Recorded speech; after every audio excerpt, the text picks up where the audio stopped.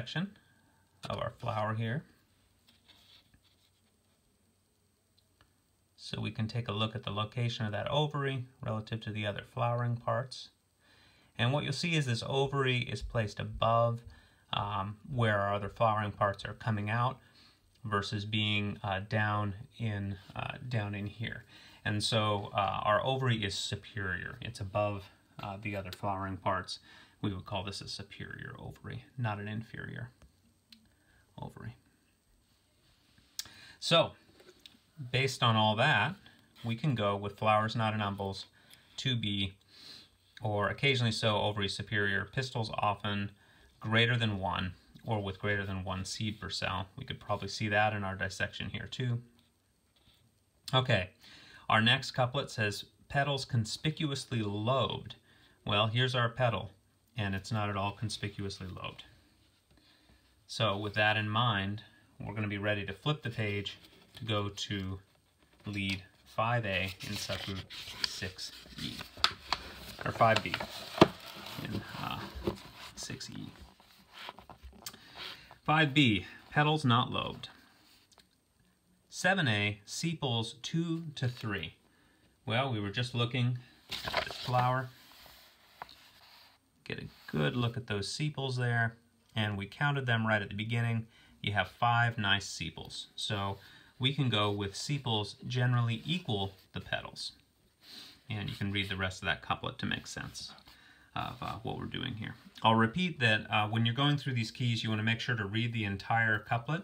For brevity, I'm sometimes just reading the start, but as you key, you should make sure the entire couplet matches what you're looking at.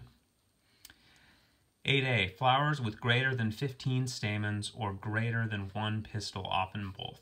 We don't like that. We already counted our number of stamens, and we saw that we could only see 5 in here, which might be visible in this little flower I've got here.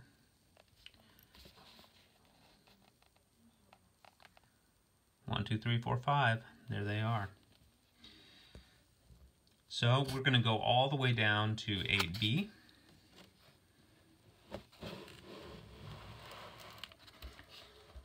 Flowers with less than 15 stamens and only 1 pistil. 13A looks good at first, petals 5, but this is why we need to read the whole couplet. The largest one adnate to the calyx, the other 4 alternate with the 5 stamens at summit of staminal tube, pistil 1 carpillated, 1 to 2 seeded, leaves pinnately compound, inflorescence spicate. Okay, this is taking us to the P family, the Fabaceae, which can occasionally be actinomorphic, though they're better known for non-actinomorphic flowers, more zygomorphic looking flowers. When we look here at our flower, our largest one would have had to been adnate to the calyx. And of course, we don't have a largest one. All our petals are similar. So we have 5, but we don't have a largest one adnate to the calyx. That won't work. And this is a classic Hitchcock other than couplet. Petals not arranged as above, pistil, leaves, and inflorescence diverse. In other words, just otherwise. 14A. 14A is asking us, is our flower perigynous or epigynous? And you'll remember that perigynous or epigynous has to do with a flower that has a inferior or partially inferior ovary versus hypogynous, which is a superior ovary. And in our case, we've already determined we have a very clearly superior or hypogynous ovary, and so we can go with flowers hypogynous. Flowers apetalous, meaning lacking petals for 17A. That's not true. Our stamens match, but this does not match. So we're going to go to 16B, petals present, flowers often showy, stamens 5, occasionally 5, or 6 to 15. Okay. Now we have 19A, carpels 5, or 2 to 8, 1 seeded, weakly connate around the elongate tapered receptacle, which extends above the carpels, flowers separating at maturity, the persistent style twisting upwards along the persistent beak-like receptacle. Well, let's take a look at the image here.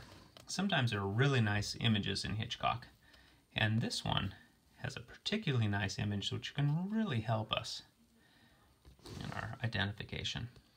That probably is starting to look to us quite a bit like our plant. And in fact, it is. 19A is the correct couplet.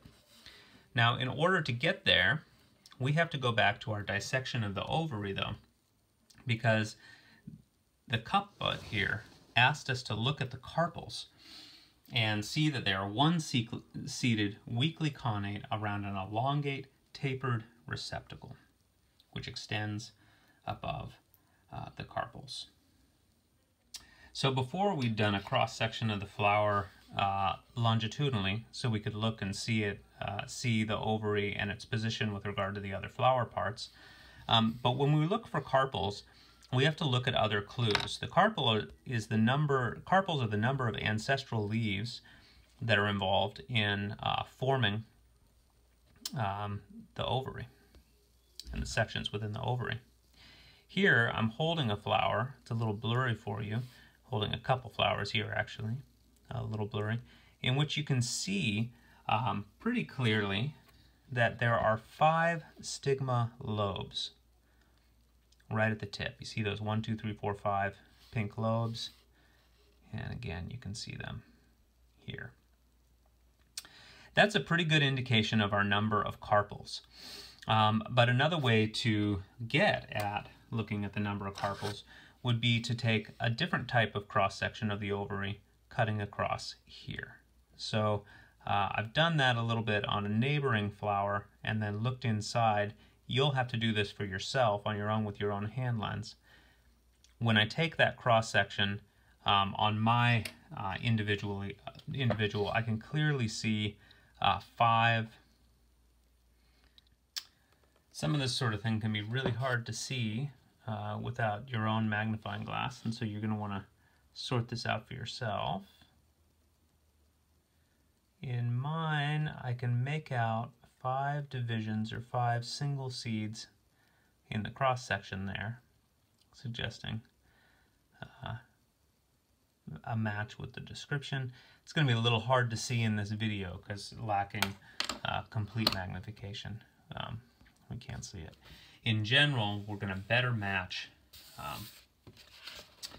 the description here for carpels 5, or occasionally 2 to 8 maybe, one-seeded. That's what I see inside mine. Weakly connate around an elongate tapered receptacle makes sense if you take a close look at that, and especially if you see this in fruit, you're going to see this really clearly because of the way that the fruit in this particular family, which is going to be Geraniaceae here, tend to peel off the side of the style there, and so they come off. There'll be 5 little seeds on peeling sections of a style that will come off, and if you get a really close look at the developing ovary, you'll actually see these kind of 5 divisions here without even doing the cross section. So that's what to look for. If you don't see it on the first plant, keep looking at additional ones and see if you can find them. It should land you here regardless.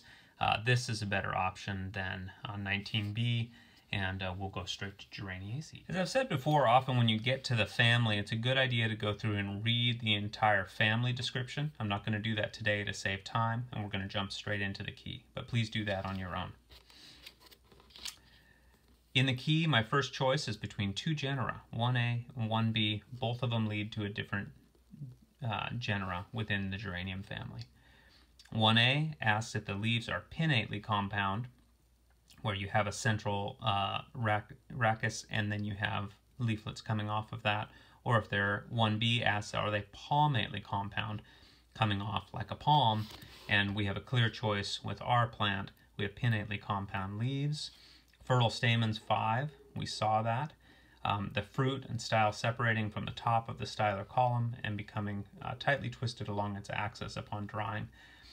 These erodiums have a really interesting fruit pattern that you'll start to see now that we're getting far enough into the spring We're looking at about mid-April right now when I'm recording this, and I'm already starting to see these beaked fruit, which is pretty fantastic. So now that we know the genus Arodium, we can go over to the key for Arodium, which thankfully is a very short key. The first couplet says leaves simple, pinnatifid, so divided but simple, not the leaflets are not extending all the way to the midrib here and forming true leaflets. They're just strongly divided, more deeply dissected upwards. This would be in disturbed areas, which fits, but it's an uncommon Mediterranean introduced species, and the leaves don't really match what we were looking at for our plant. Our plant has these deeply lobed leaves, so we can say our leaves are truly pinnately compound. We have true leaflets coming off of that midrib. The leaflets are distinct.